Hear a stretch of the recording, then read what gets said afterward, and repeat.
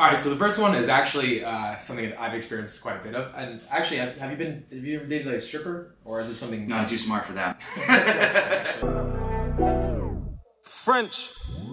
I remember the days I was out with the cats, weren't born for the trap, but I done that stuff. Nowadays I'll be out with the. To be fair too, I've also never dated anybody from any like major university, so I guess that goes both ways. So well, I had my best friend in the past dated a stripper, and that kind of gave me perspective as to what might happen if you do that.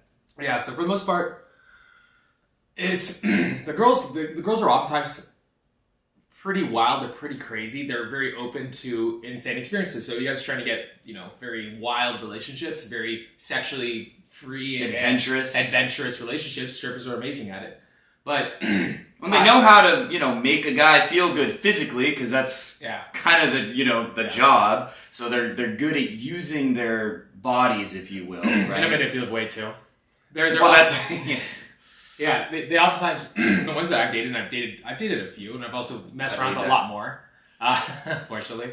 And I've also messed around with some sex workers, not paying them, by the way, just in case you guys are curious. I've never actually paid anybody for anything. Well, if you mean OnlyFans, I mean, who hasn't? Well, I'll put it this way. If you're going to date a stripper, just understand there's baggage involved with it. Don't ever think about dating one necessarily seriously, because for the most part, they're oftentimes very mentally fucked up.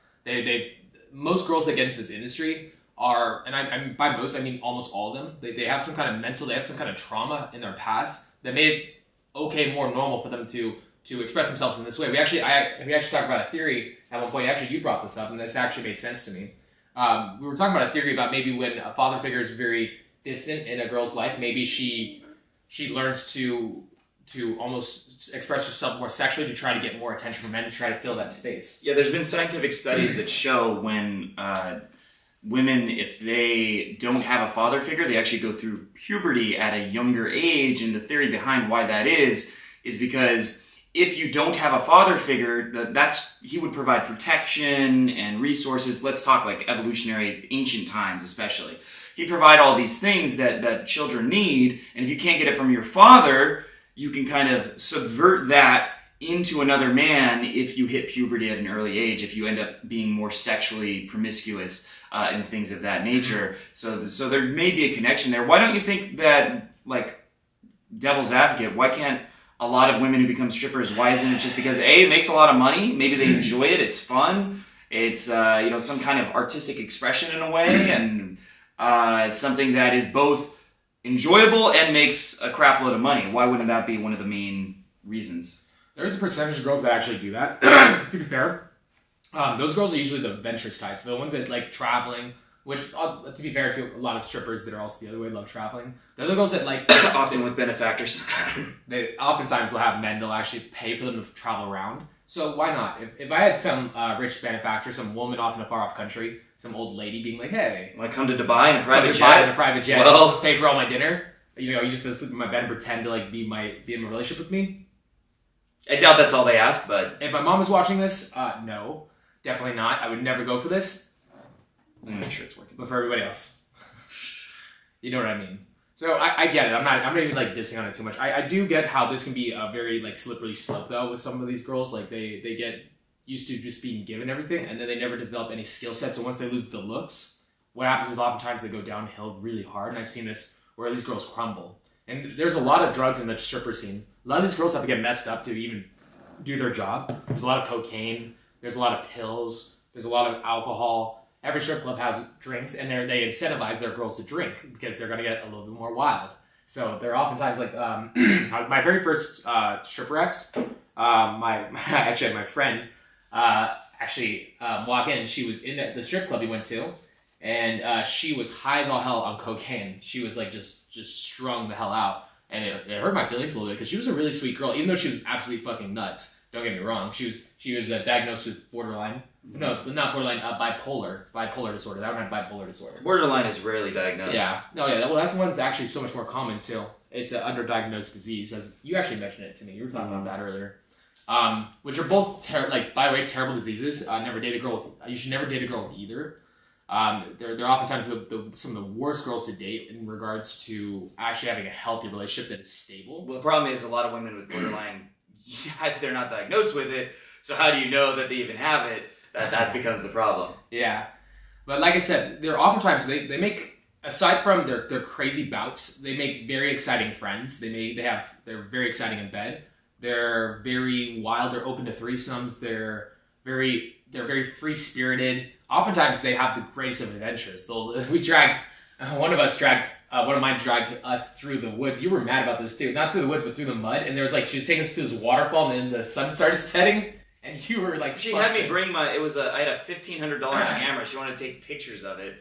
And it made it sound like it was going to be, just a little walk. And it's going through water and then shit. she's trying to hike, like, they're trying to walk this like narrow path between like the waterfall and then like the very slippery with mud. So it's like the chances of breaking the camera or like just falling and breaking some bones.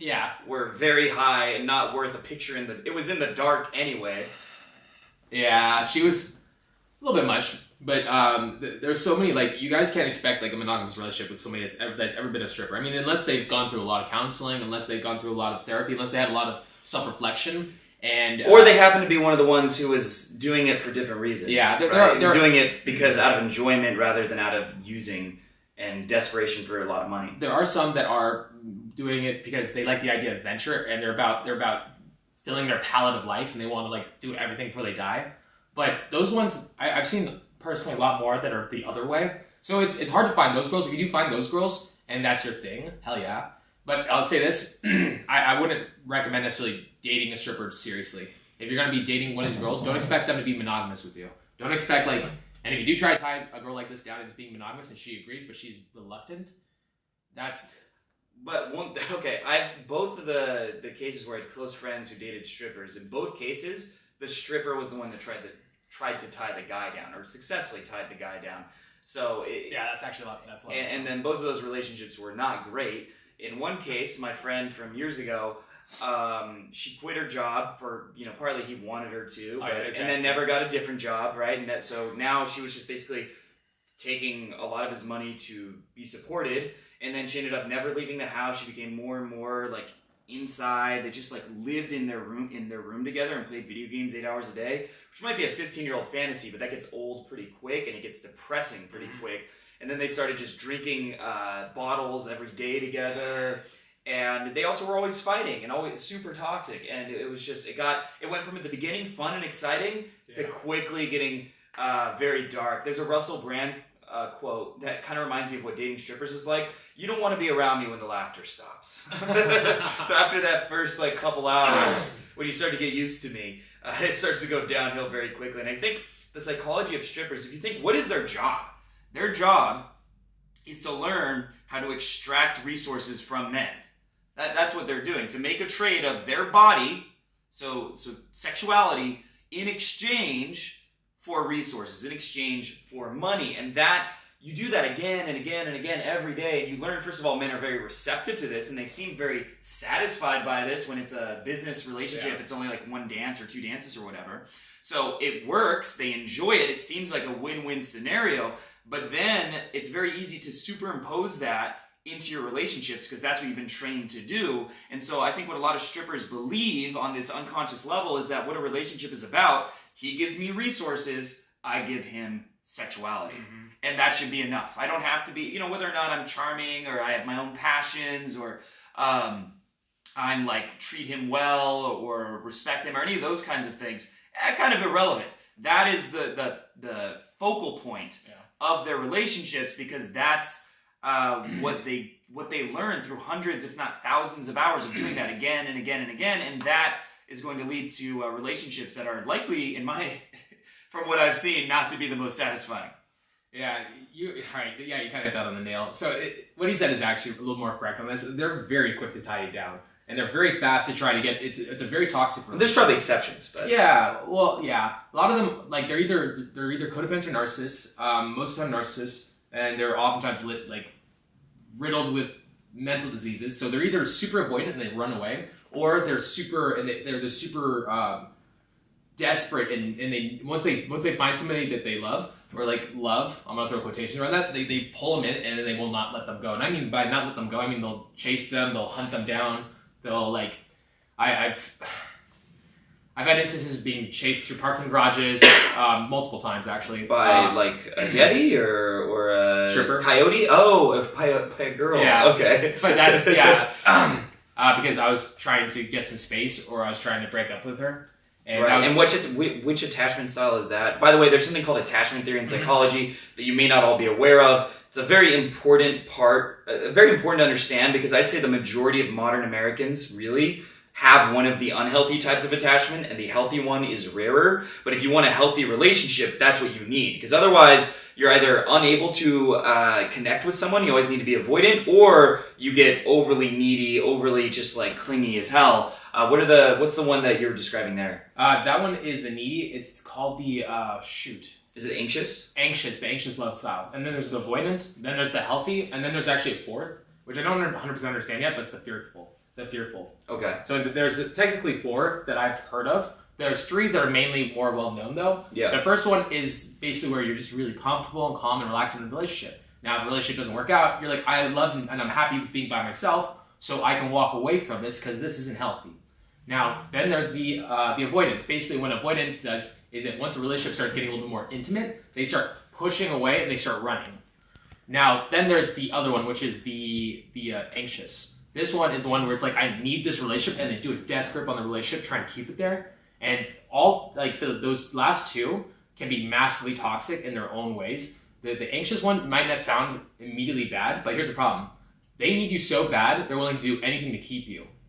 And that means that they're willing to be manipulative. They're willing to manipulate you to try to keep you there because they see you as more as an object than a person. They don't care if being by yourself, if being single is better for you, because then they would be suffering because now you're gone. Their sense of happiness. So they're gonna do anything to keep you there. You're like air. Fiends with the fairy tales, I don't care, stop blind by the way that started. It's a shame where you are, but you came to the car for the crack, not chatting and parted. I got engaged with a gun and a cartridge, shit blasted, I got away from the...